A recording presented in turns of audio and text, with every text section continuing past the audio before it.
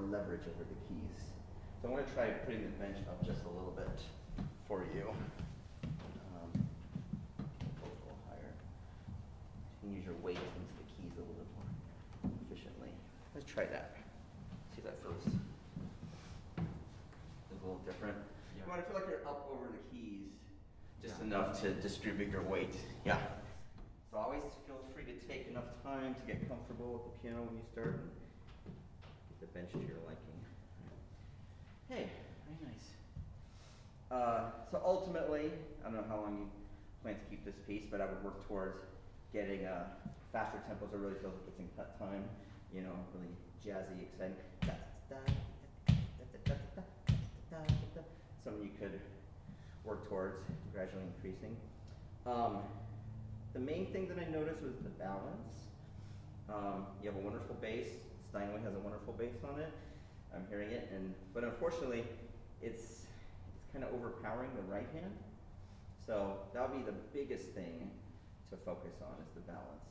Okay, giving a little bit more to the right hand, maybe contemporary your left hand a little bit more as well. I was trying to do that. I noticed it. I remember just practicing not to do that, so I just started trying to make the left hand just a little bit more quiet than the right. Right. But then also try to give a little more to your right hand as well. Yeah. Let's try again with that in mind. Okay. Yeah. You can shift the balance a little bit.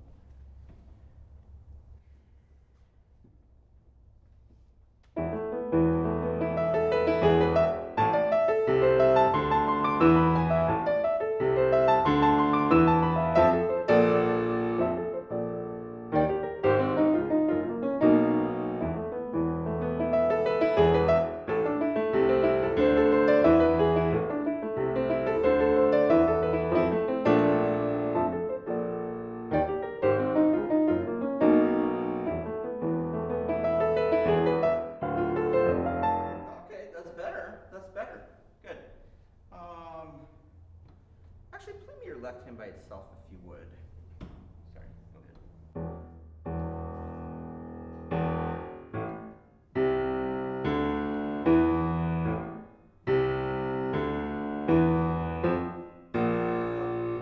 you mind if I have the piano for a second here?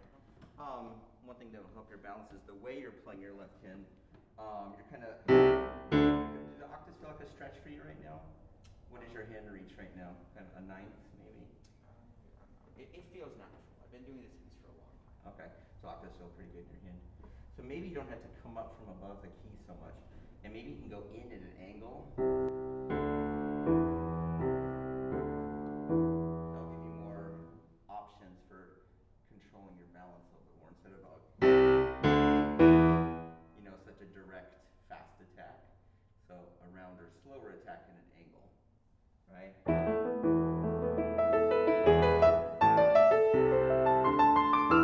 Like there, for instance.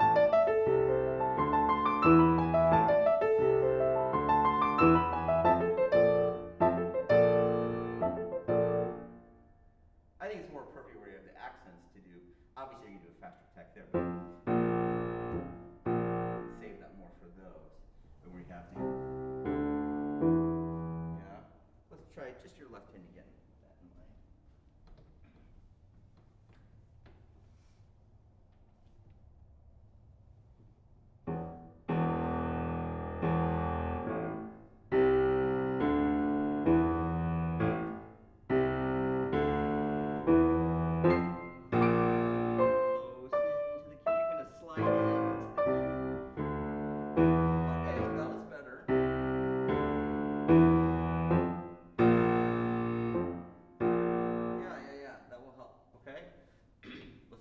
Again, the right hand, and now your right hand.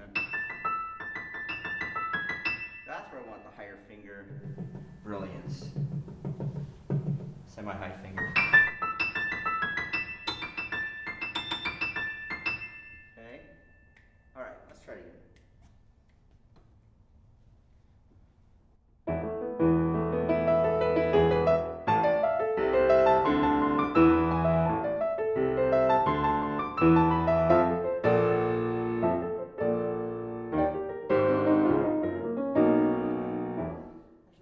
Let's work on your right hand a little bit by itself.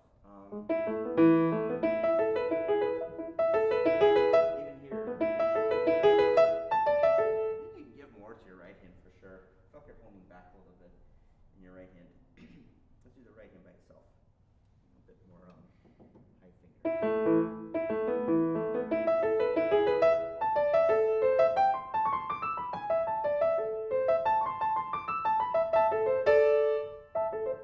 Okay, and then when you get to the top of this, I was kind of talking with some of the other students about, well, A, not being too far in when you're playing just on the white keys. If you're out, you have a little more control. And then the wrist turning and climbing. Try just that. You're going to kind of climb up to the right. You keep the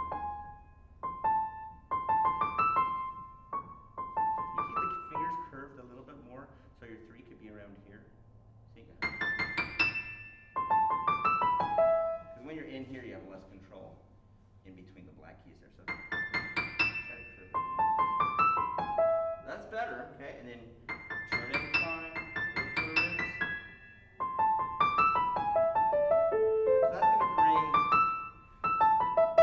right, because wrist and arm turning, and then they climb, that brings more arm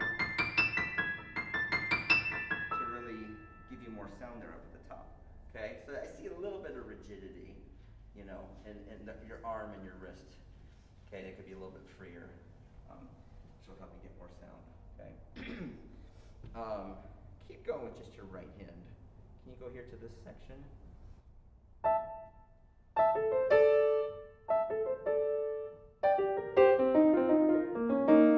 Yeah, I think some of it is this piano. This piano's a little more muted in this middle register here, so you have to give a little bit more to offset that. Right there especially. Trust your instinct when you're in the middle of a performance. If it sounds muted to you, it probably is, and it's sounding that way to the audience. So you have to dig in a little bit more to offset that. That F especially. Right from here. From the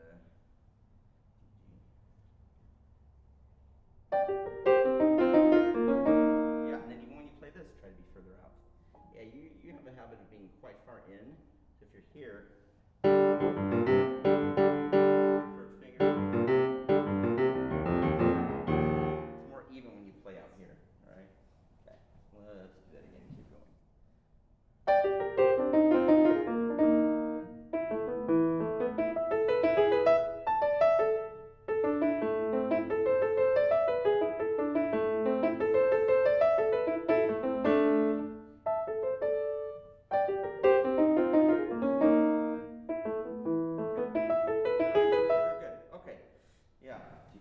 Trying to take this a little faster? Yeah. Okay. How about okay, let's try both hands. Oh, you're comfortable with both hands at that tempo? Yeah. All right, great.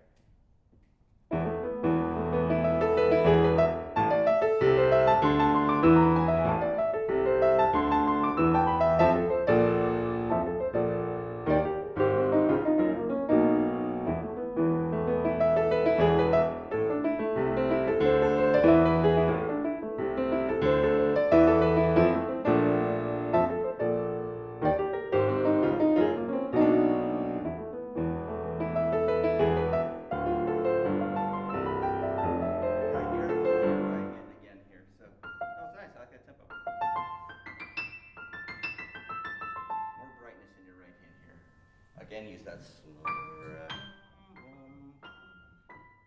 This is not as marcato of a bass line at this point.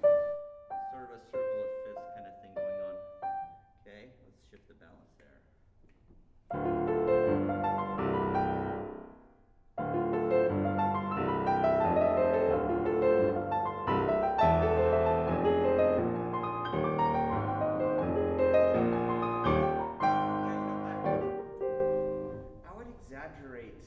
Pulling back on that left hand. I know we see F on the page and we think, well, it has to be F in the bass. No, that's just your overall effect, right? So if you're on a 9-foot Steinway, which is known for having a huge bass sound, you could actually play mezzo piano in your bass line. You could play double forte in your right hand. You know, it's about the overall effect. And dynamics are all relative too. So as long as it sounds louder than your mezzo forte section beforehand or your piano section beforehand, right? It's all relative, so it doesn't have to be an actual forte in the bass, considering how much the piano is giving, right? So let's exaggerate. Try playing like piano in your bass, okay? And save the string for the right hand. From the beginning? Right from this section. Yeah.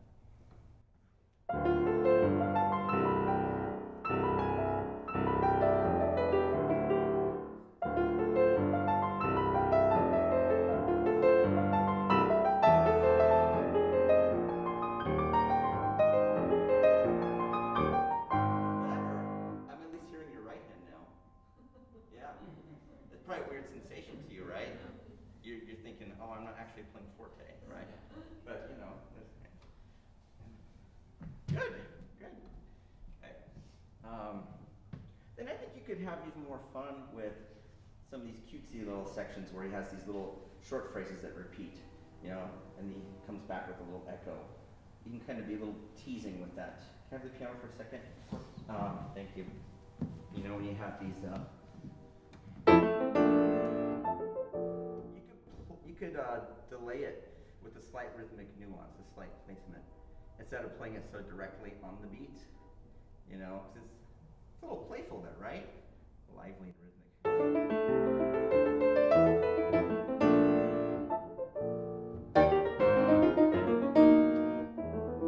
And anytime then when you have a subito piano pull back, one of the common things we do is we put a little space so that the first note can really speak.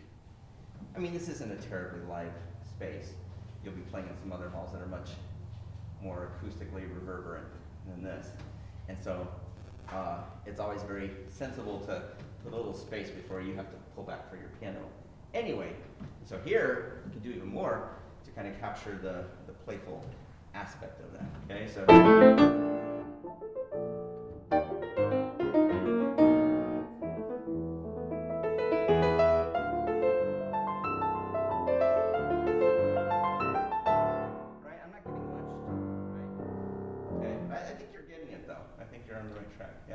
Absolutely. Let's just try this spot for me here, okay? And have a little more fun, a little more humor with the little echo effects. So, is this a good place to start?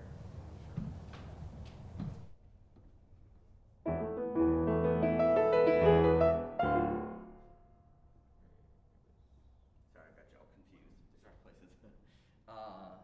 You can start there if that's fine. Yeah, we're just gonna get to that.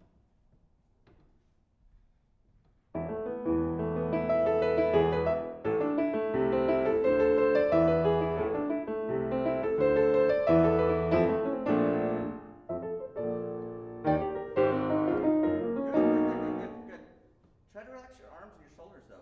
I see you, and there's a little bit of this. I was asking the last student, do you record yourself, video record yourself and watch yourself play? Well, you get to watch this today, but yeah. Strongly suggest it, you know? Yeah, again, just so you have that awareness, if it's a little stiff in the arm, you know, you don't need to do all that for, this is not technically that hard. So, loose arm, just gravity drops, right? Drop. If your arms and wrists are loose, that's the approach you want to have instead of, it's like you're kind of laboring it with a stiff arm and stiff shoulder a little bit. Does that make sense? Yeah. Try it really slowly for me. I don't care about wrong notes right now, just to focus on the gravity drops that I was talking about.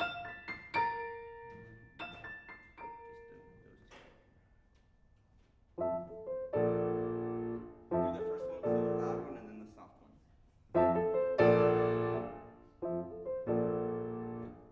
Right, and you don't have to, you know, so I feel like you're doing these extra physical movements to try to produce sound, like bringing your head in, right? I mean, as I tell my own students, just think of being forward a little bit. Keep the head in line with the torso. So just lean in a bit. I mean, it's amazing, just an inch or two, just being forward, what that does for your sound. You know, so it's very easy. I'm sorry, I'll show you one more time. So, just barely forward. You know, or doing it Yeah. One more time with that, just slowly.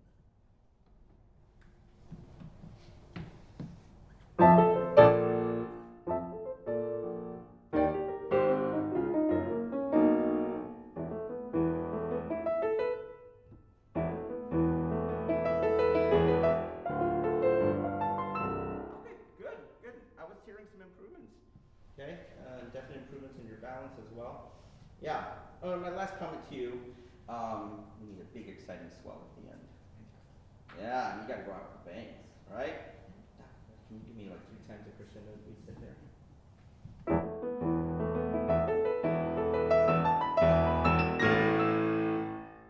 Okay, gotta have a real bite on that last nose. Can you play me just your right hand?